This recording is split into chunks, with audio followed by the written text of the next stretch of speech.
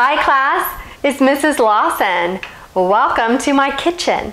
I'm so glad that you are here today to do some math with me. I have a bit of a riddle. I want you to try to figure out what these things have in common. I have some wooden spoons, and I have a recorder. That's awful. And I have a water bottle, and I have a ruler. What do you think all of these things have in common? I want you to think about it. Think, think, think.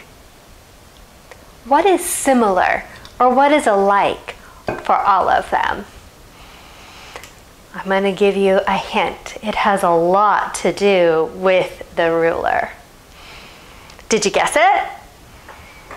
All of them are the same length or height, I guess, for my water bottle. Let's measure.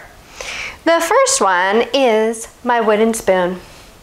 I'm going to measure it, and it is about the same height or length as my ruler. Do you know how long my ruler is? I guess it sort of depends on where you live. Here in Canada, we would say that it is 30 centimeters. But in other places, they would say it's 1 foot or 12 inches.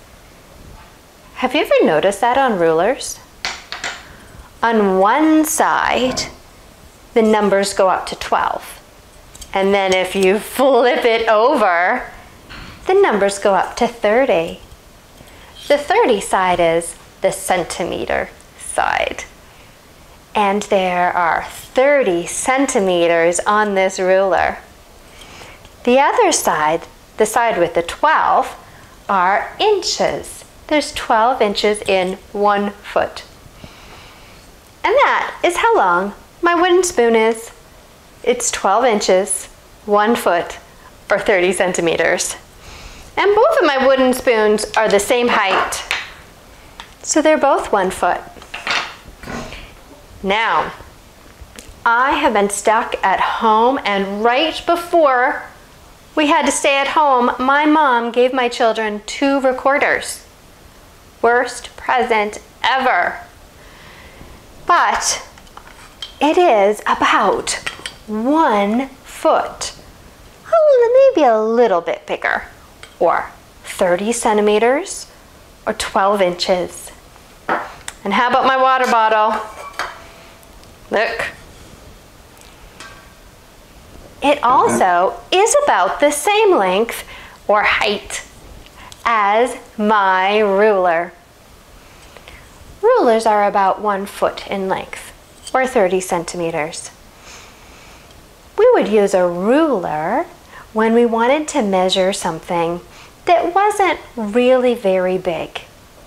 Can you imagine measuring a whole road with a ruler? No, we would need something much bigger than that. Rulers are great when we're measuring little things. Can you think of some fun things around your house that might be the same length as a ruler? I would love for you to find some. Take your ruler around the house and see what is the same length or height as your ruler. And then let me know what you found that was 1 foot or 30 centimeters. And let me know what you found. We use a ruler when something is small. If we want to measure something that is larger, we might use something like this.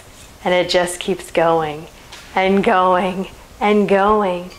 Or maybe you have a toolbox in your garage and there is a measuring tape in it. And it would measure things that are much longer or taller as well. I think we should have some fun measuring today. Let me know what you measured. Have a great day, class. Bye-bye.